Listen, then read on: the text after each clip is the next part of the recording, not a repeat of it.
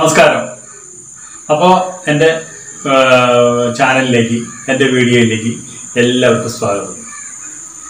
അപ്പോൾ ഇന്ന് നമ്മൾ പറയാൻ പോണത് ഇലക്ട്രിക് സ്കൂട്ടറിനെ കുറിച്ച് തന്നെയാണ്. ഇലക്ട്രിക് സ്കൂട്ടറിനെ കുറിച്ച് പറയുന്ന ഒരു എനിക്ക് വന്ന കമൻറ്റുകൾ അതിനൊരു മറുപടി കൊടുക്കുന്നത് അത്യാവശ്യമാണ്. അതിനു വേണ്ടിയിട്ട് ഈ എപ്പിസോഡ് ഞാൻ മാറ്റിയിരിക്കുന്നു. ചില കാര്യങ്ങൾ കുറേ ആൾക്കാർ കുറേ കാര്യങ്ങൾ അറിയണം. അപ്പോൾ അതും കൂടിയിട്ട് നമുക്ക് ഇതിൻ്റെ ഇടയിൽ പറയാം. ഓക്കെ, അപ്പോൾ നമുക്ക് വീഡിയോയിലേക്ക് ഇറങ്ങാലോ. ഓക്കെ, അപ്പോൾ ഒരാൾ ചോദിച്ചിരിക്കണം, പെട്രോൾ സ്കൂട്ടറുകളൊന്നും ഈ നാട്ടിൽ ഇതുവരെ കത്തിയിട്ടില്ലേ സുഹൃത്തെ?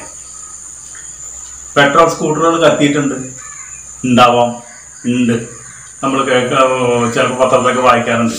പക്ഷെ ഇലക്ട്രിക് സ്കൂട്ടറിൻ്റെ പോലെ പൊട്ടിത്തെറിച്ച് 10-15 ആൾക്കാരും ആ പ്രദേശം മുഴുവനും നശിച്ചിട്ടില്ല. പെട്രോൾ സ്കൂട്ടർ കത്തണത് വളരെ അപൂർവമായിട്ടേ സംഭവിക്കുന്നുള്ളൂ. അതിപ്പോ പെട്രോൾ കാറ് കത്തുന്നില്ലേ? അപ്പൊ അതുകൊണ്ട് അതും പറഞ്ഞുകൊണ്ട് ഇലക്ട്രിക് സ്കൂട്ടറിനെ ന്യായീകരിക്കാൻ സുഹൃത്ത് വരണ്ട. കാരണം എന്താണെന്ന് വെച്ചിട്ടുണ്ടെങ്കിൽ നിങ്ങൾക്കൊന്നും അറിയില്ല, നിങ്ങളൊരു കുട്ടിയാണ്. നമുക്ക് അടുത്ത കമന്റിൽ കിടക്കാം. അല്ലാണ്ട് ഈ കുട്ടികളോടൊക്കെ നമ്മൾ എന്ത് പറഞ്ഞിട്ട് എന്ത് കാര്യം? ചേട്ടൻ ഏത് ലോകത്താണ് ജീവിക്കുന്നത്? ഞാൻ ഈ ലോകത്താണ് ജീവിക്കുന്നത്. കേരളത്തിൽ ആൾക്കാർ ഇലക്ട്രിക് സ്കൂട്ടർ വാങ്ങിക്കുന്നത് ചേട്ടൻ കാണുന്നില്ലേ? കാണുന്നുണ്ടല്ലോ. അതുകൊണ്ടാണല്ലോ ഞാൻ ഈ തള്ളുന്നത്. നിങ്ങൾ ഇനിയെങ്കിലും ആൾക്കാർ മേടിക്കാണ്ടിരിക്കാൻ വേണ്ടിയിട്ടാണല്ലോ ഞാൻ ഈ വീഡിയോ ചെയ്യുന്നത്. ഇനി കഴിഞ്ഞില്ല ചേട്ടാ, ഇനിയുണ്ട്. ചേട്ടൻ കാണുന്നില്ലേ, അതുകൊണ്ടാണ് ഇങ്ങനെ പറയുന്നത്. കുശുമ്പ് കൊണ്ടാണ് ഞാൻ അങ്ങനെ പറയുന്നത്. എന്ത് കുശുമ്പ്? മറുപടി അർഹിക്കാത്ത ചോദ്യമാണത്. എന്നിരുന്നാലും ഞാൻ വായിച്ചു എന്ന് മാത്രം. പിന്നെ ഒരു സുഹൃത്ത് എന്നോട് പറഞ്ഞിരിക്കുന്നു, പ്രിൻസ്. നല്ലത് പറയുന്ന ആൾക്കാരെ പേര് പറയാം, അല്ലാത്തവർ അച്ഛനമ്മ ഇല്ലാത്ത ഒരു ഫേക്ക് അടിയെന്ന് പറയണതാണ്. അത് നമുക്ക് കാര്യമാക്കണ്ട. അപ്പം അതുകൊണ്ട് പ്രിൻസ്, ഇതിൽ സത്യമുണ്ട്. EVയുടെ BMS ആണ് പ്രശ്നം. ഷോർട്ടായാൽ കത്തും. ഇത്രയും ഞാൻ പറഞ്ഞുള്ളൂ. ഷോർട്ടായാൽ കത്തും. ഇതിൻ്റെ ഉള്ളിൽ മുഴുവൻ നമ്മുടെ ഇലക്ട്രിക്കിൻ്റെ വയറുകളും പ്രശ്നങ്ങളാണ്. ഈ വണ്ടി ചൂടാവുക, വണ്ടി വെയിലത്ത് കുറേ ഓടിക്കുക, നമ്മൾ ശ്രദ്ധിക്കാണ്ട് ഉപയോഗിക്കുക, ബാറ്ററി ഷേക്ക് വരിക, അപ്പം ബാറ്ററി കത്തി പൊട്ടി പൊളിഞ്ഞ് ആൾ മരിക്കും എന്നാണ് ഈ സുഹൃത്ത് ഞാൻ പറഞ്ഞിരിക്കുന്നത്. സത്യമാണെന്ന് പറഞ്ഞിരിക്കുന്നത്. നിങ്ങളൊന്ന് കയറി ഞാൻ ഉണ്ടാക്കി വെച്ചിട്ടുള്ള ഒരു കമൻ്റ് ഒന്നല്ലത്. നിങ്ങളൊന്ന് കയറി വായിക്കും. നേരത്തെ 2 കമൻറ്റ് വായിച്ച ആ സുഹൃത്തുക്കൾക്ക് ഇത് കയറി വായിച്ചിട്ട് തലയിൽ ഇത്തിരി ആൾതാമസം ഉണ്ടാവട്ടെ. പിന്നെ ഇലക്ട്രിക് ഓട്ടോ പിടിച്ചു വീട്ടിലെത്തിയപ്പോഴാണ് ഇലക്ട്രിക് ഓട്ടോറിക്ഷയിൽ ഉണ്ടായ ഒരു സംഭവം പറയുന്നത്. രാത്രിയിൽ സിനിമ കഴിഞ്ഞ് വന്ന് സിനിമയ്ക്ക് പോയിട്ട് ഒരു ഇലക്ട്രിക് ഓട്ടോറിക്ഷയിൽ പോയി വീട്ടിലേക്ക് പോയി പകുതി കഴിഞ്ഞപ്പോൾ അയാളുടെ ചാർജ് തീർന്നു. വീണ്ടും അവിടെ നിന്ന് വേറെ വണ്ടി കിട്ടാൻ വഴിയില്ലായിരുന്നില്ല. ഒരുപാട് കഷ്ടപ്പെട്ട് ഏതോ വണ്ടിയിൽ വലിഞ്ഞ് കയറിയിട്ട് വീട്ടിൽ എത്തിയെന്നാണ് പറയണത്. അപ്പോൾ ഇലക്ട്രിക് ഓട്ടോറിക്ഷയുടെ കാര്യം ഇത് തന്നെയാണ് സ്ഥിതി. ഈ സ്ഥിതി തന്നെയാണ് ഇലക്ട്രിക് സ്കൂട്ടറിനും എന്നാണ് ആ സുഹൃത്ത് പറഞ്ഞത്. മനസ്സിലായില്ലേ? പിന്നെ അടുത്തത്, ഇയാൾക്ക് എവിടുന്ന് ഒരു ഷോക്ക് കിട്ടിയിട്ടുണ്ട്.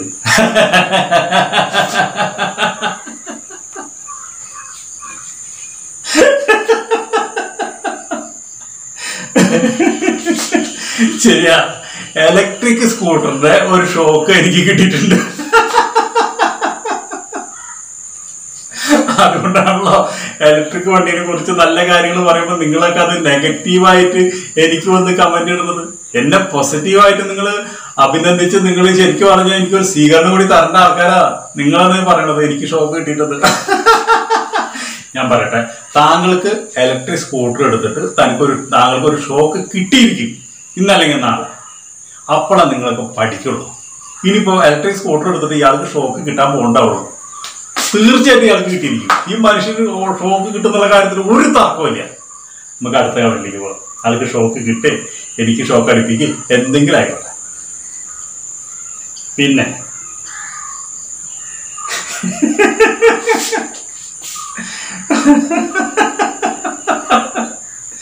കുതിരോട്ടം അല്ലെങ്കിൽ പൂക്കള ഒന്ന് കാണിക്കൂ, നന്നാവൂന്ന്.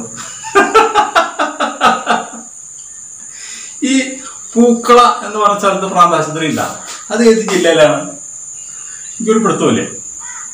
നമുക്ക് കോഴിക്കോട് കുതിരോട്ടത്തേക്ക് തന്നെ പോകാറുണ്ട് നല്ലത്. അപ്പോൾ ഈ സുഹൃത്തിനോട് എനിക്ക് പറയാനുള്ളത്, എൻ്റെ സുഹൃത്തെ, കേരളത്തിൽ ജനിച്ച ആർക്കാണ് പ്രാന്തില്ലാത്തത്? കേരളത്തിൽ ജനിച്ച എല്ലാവരും പ്രാന്തന്മാരെന്നാണ് സ്വാമി വിവേകാനന്ദൻ പറഞ്ഞത്. വിവരമുള്ള ആൾക്കാർ അങ്ങനെ പറഞ്ഞിട്ടുള്ളത്. അപ്പൊ അതുകൊണ്ട് നമ്മൾക്ക് എല്ലാവർക്കും ഈ ഭൂമിയിൽ ജനിച്ചിട്ടുണ്ടോ അവർക്കെല്ലാവർക്കും ഒരു വിധത്തിൽ അല്ലെങ്കിൽ ഒരു വിധത്തിൽ പ്രാന്തന്മാർ തന്നെയാണ്. ചിലർക്ക് സിനിമ ഭ്രാന്തായിരിക്കാം, ചിലർക്ക് ബ്രാൻഡി ആയിരിക്കാം, ചിലർക്ക് സ്കേട്ടായിരിക്കാം, ചിലർക്ക് പെണ്ണുങ്ങളായിരിക്കാം. 100 കണക്കിന് ദുശീലങ്ങളുള്ള മനുഷ്യരുണ്ട് നമ്മുടെ ഈ ഭൂമിയിലുള്ളവർ മുഴുവൻ. അതൊക്കെ ഒരു വിധത്തിൽ ഭ്രാന്തല്ലേ? അങ്ങനെയാണെന്ന് വെച്ചാൽ എനിക്കും ഭ്രാന്തുണ്ട്. ഇലക്ട്രിക് സ്കൂട്ടർ മേടിക്കുന്ന ഒരു വണ്ടി കണ്ടാലോ, ഇലക്ട്രിക് സ്കൂട്ടർ മേടിച്ച ആളെ കണ്ടാലോ, ഇലക്ട്രിക് സ്കൂട്ടറുമ്പോൾ പോകുന്ന ഒരാളെ കണ്ടു കഴിഞ്ഞാലോ എനിക്ക് കല്യാണ്. എന്തിനാണ് ഇയാൾ ഇത് മേടിച്ചു, എന്തിനാ ഇയാൾ ഇതിന്റെ മുകളിൽ കയറി കഷ്ടപ്പെടുന്നു എന്ന് എനിക്ക് ഭയങ്കര കല്യ, എനിക്ക് ഭയങ്കര ദേഷ്യമാണ് ഇലക്ട്രിക് സ്കൂട്ടർ കാണുന്നത്. എന്താ വെച്ചാൽ മനുഷ്യനെ കൊള്ളടിക്കുന്ന ഒരു പണ്ടാരാണത്. അതുകൊണ്ടാണ് ഇനിയിപ്പോൾ അതിന് വേണ്ടിയിട്ട് ഞാൻ കുതിരോട്ടത്തോ പൂങ്കുളയിലോ പടിഞ്ഞാറക്കോട്ടയിലോ എവിടെ വേണമെങ്കിലും പോകട്ടാ, എനിക്ക് സന്തോഷമുള്ളൂ. അപ്പൊ നിങ്ങൾ കേട്ടില്ലേ, ഇപ്പോ നമ്മളൊക്കെ വരുന്ന കമന്റുകളൊക്കെ നിങ്ങൾക്ക് മനസ്സിലാക്കണ്ടേ? മനസ്സിലാക്കാൻ വേണ്ടി പറഞ്ഞാണ് കേട്ടാ. അടുത്ത കമന്റിലേക്ക് കിടക്കാം. എന്താണെന്ന് അറിയട്ടെ.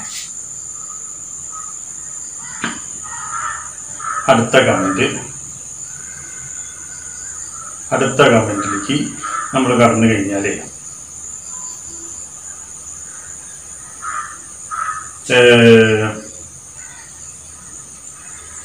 അപ്പോ ഒരു സുഹൃത്ത് എന്നോട് പറഞ്ഞിരിക്കുന്നു, 1 ലിറ്റർ പെട്രോളിന് 105 രൂപ.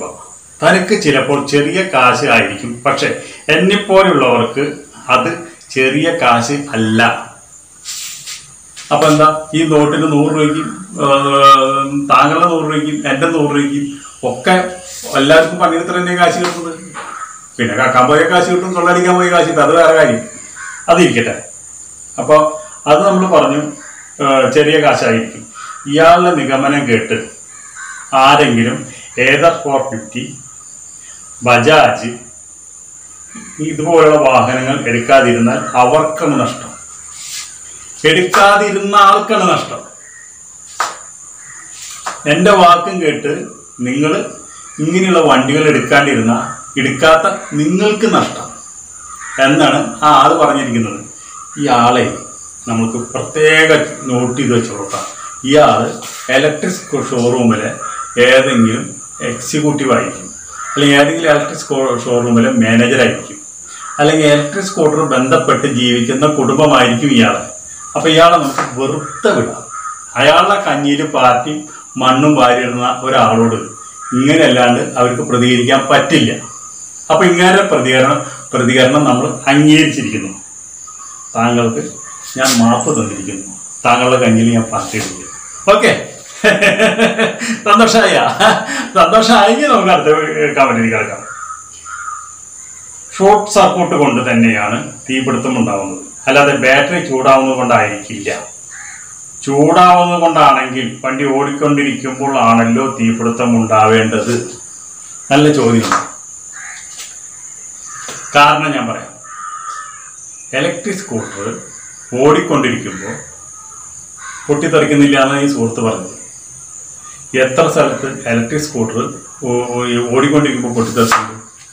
അതൊക്കെ അങ്ങനെ ഉണ്ടായിട്ട് അപകടം ഉണ്ടായിട്ടില്ല. ഈ വലിയ ബാറ്ററി ഉള്ളിൽ എന്തൊരു ശബ്ദം കേൾക്കുമ്പോൾ 2-3 സ്ഥലത്ത്, ഇതുപോലെ നമ്മുടെ തമിഴ്നാട്ടിലാണ്, അവരെന്തുണ്ടായെന്ന് വെച്ചിട്ടുണ്ടെങ്കിൽ വണ്ടിയിൽ നിന്ന് ഇറങ്ങി ഓടി. അതുകൊണ്ട് അപകടം ഉണ്ടായില്ല. ഇനി ഈ പറഞ്ഞ സുഹൃത്ത് പറഞ്ഞ അപകടം നാളെയോ മറ്റന്നാളോ ഇവിടെ സംഭവിക്കും. സംഭവിക്കാതിരിക്കട്ടെ. നമ്മളതിനാണ് നമ്മളെല്ലാവരും പറയുന്നത്. സംഭവിക്കാതിരിക്കട്ടെ. സംഭവിക്കും. ഇങ്ങനെ പോയാൽ അത് സംഭവിച്ചിരിക്കും. അപ്പൊ അതിനുള്ള മറുപടി അങ്ങേക്കായി. അത് പോട്ടെ. എന്തായാലും ഷോർട്ട് സർക്യൂട്ടുണ്ടോ സമ്മതിച്ചല്ലോ. ഇയാൾക്ക് വേറെ പണിയൊന്നും ഇല്ലേ? എന്റെ പണിയല്ലേ യൂട്യൂബ് ചെയ്യുന്നത്, എന്റെ പണിയല്ലേ നിങ്ങൾക്ക് ബോധവൽക്കരണം തരുന്നത്, എന്റെ പണിയല്ലേ നിങ്ങളുടെ കാശ് നഷ്ടപ്പെടാണ്ട് ഞാൻ നോക്കുന്നത്. ഒരാളെങ്കിലും ഇലക്ട്രിക് സ്കൂട്ടർ മേടിക്കാണ്ട് പോയി കഴിഞ്ഞാൽ ആ ആളെ ഞാൻ സേവ് ചെയ്തില്ലേ? അതല്ല എന്റെ പണി. പിന്നെ എനിക്ക് എന്തിനാ പണി?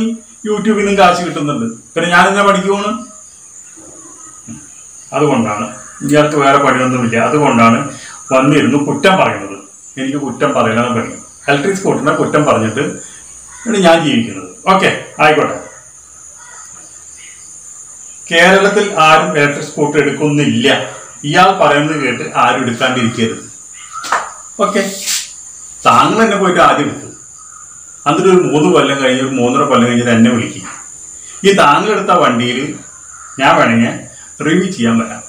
ഞാൻ പറയുന്ന കയറ്റോ ഞാൻ പറയുന്ന സ്പീഡിലോ താങ്കളൊന്ന് ഓടിക്കുക വണ്ടി ഒന്ന് കാണട്ടെ.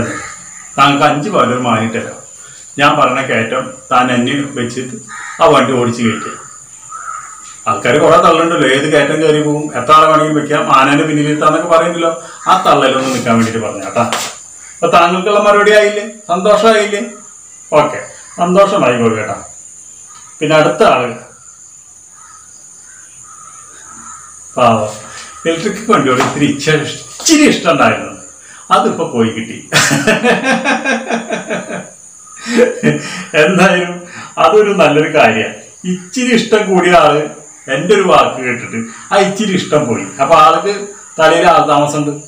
എന്താ കാരണം എന്ന് വെച്ചിട്ടുണ്ടെങ്കിൽ ആൾക്ക് മനസ്സിലായി ഞാൻ പറഞ്ഞത് സത്യമാണെന്നുള്ളത്. അതുകൊണ്ടാണ് ആൾ അങ്ങനെ പറഞ്ഞത്. അപ്പൊ ഈ പറയുന്ന കാര്യങ്ങളിൽ എല്ലാ ആൾക്കാരും ഈ സത്യസന്ധമായിട്ടല്ല അവിടെ ഒന്ന് കമന്റ് ഇട്ടുകൊണ്ട് ഒന്ന് ഇനി അടുത്ത കമന്റിൽ കിടക്കാം. മോട്ടോർ ചൂടാവും, പക്ഷെ ആ ചൂട് എങ്ങനെ മോട്ടറിലേക്ക് കടക്കുന്നത് എന്താണെന്ന് വെച്ചിട്ടുണ്ടെങ്കിൽ ബാറ്ററിയിലേക്ക് കിടക്കുന്നത്. മോട്ടോർ ചൂടായ ഓട്ടോമാറ്റിക് ആയിട്ട് ബാറ്ററി ചൂടാവും. ബാറ്ററി ചൂടായത് കൊണ്ടാണ് ഈ മോട്ടോർ ചൂടാവുന്നത്. അതോട് കൂടിയിട്ട് നമ്മുടെ ഇതില്ലേ, നമ്മുടെ ഇതിന്റെ കൺട്രോളറിന് ചൂടാവും. ആദ്യം തന്നെ ചൂടാവുക നമ്മുടെ ഈ ടയറാണ്. ടയർ ഒരുപാട് ടയർ തേയ്മാനം വരുന്നുണ്ട്. ആ ടയർ തേയ്മാനം വന്നിട്ടാണ് ആ ചൂടാണ് മോട്ടറിലേക്ക് വരുന്നത്. അപ്പൊ അതുകൊണ്ട് ഈ ചൂടും പുറത്തെ ചൂടും 48-38 ഡിഗ്രിയൊക്കെ ചൂട് വരുന്നത് കേരളത്തിൽ. ആ ചൂടും റോഡിന്റെ ടാറിട്ട ചൂട് വേറെ, ഇതൊക്കെ കൂടി ആകുമ്പോൾ പൊട്ടി തെറിക്കാനായിട്ട് എളുപ്പമാണ്. ഇത്ര ഞാൻ പറഞ്ഞു കേട്ടാ.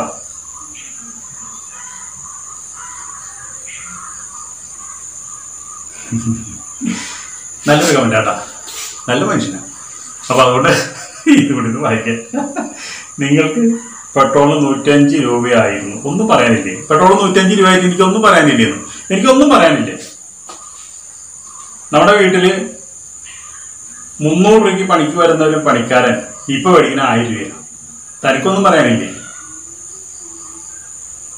പണ്ട് കിട്ടി ഓടുന്ന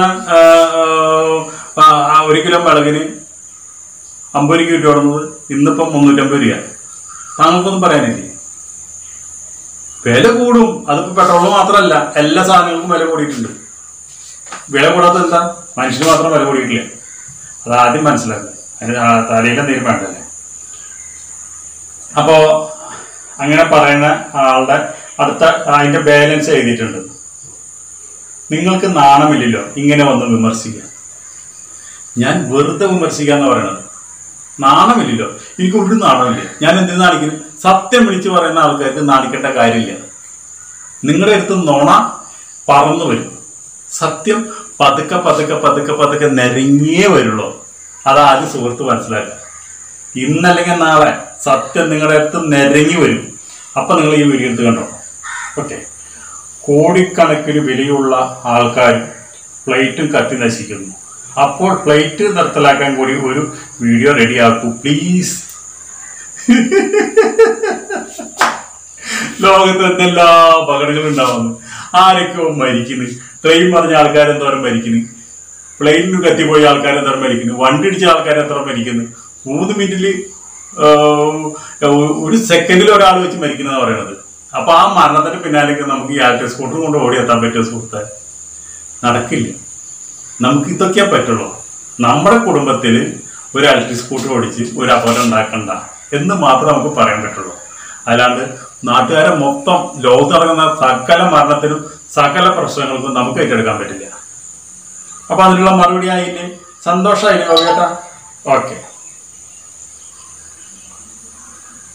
അപകടമാണല്ലോ, ഏത് സ്കൂട്ടറാണ് എടുക്കേണ്ടത് എന്ന് കൂടി ഒന്ന് പറയുന്ന സുഹൃത്തുക്കൾ, മര്യാദയായുള്ള ചോദ്യം. ആ സുഹൃത്തിനോട് ഞാൻ പറയുന്നത്, നിങ്ങൾ ഒരു സ്കൂട്ടർ എടുക്കരുത്. ഇലക്ട്രിക് സ്കൂട്ടറിന്റെ ഭാഗത്തേക്ക് നോക്കുകയും ചെയ്യരുത്. ഇലക്ട്രിക് സ്കൂട്ടർ ഓടിക്കുന്ന പാർക്ക് ചെയ്തിട്ടുണ്ടെങ്കിൽ ആ പാർക്ക് ചെയ്തതിൻ്റെ അടുത്തേക്ക് വരെ നിങ്ങൾ പോകരുത്. ഇലക്ട്രിക് സ്കൂട്ടർ ഒരു കാരണവശാലും കൈകൊണ്ട് പോലും തുടരുത്. എപ്പോൾ വേണമെങ്കിലും ബ്ലാസ്റ്റ് ചെയ്യാം. ഓക്കെ, ഇതാണ് എനിക്ക് തരാനുള്ള മറുപടി. പിന്നെ